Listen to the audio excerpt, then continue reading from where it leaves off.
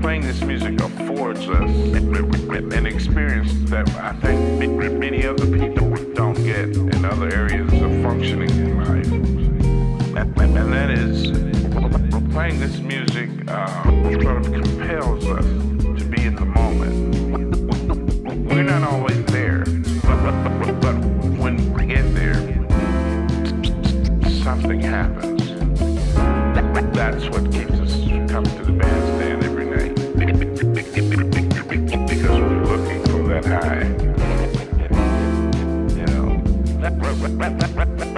Willis, a great pianist, told me once, if you take care of the music, it will take care of you.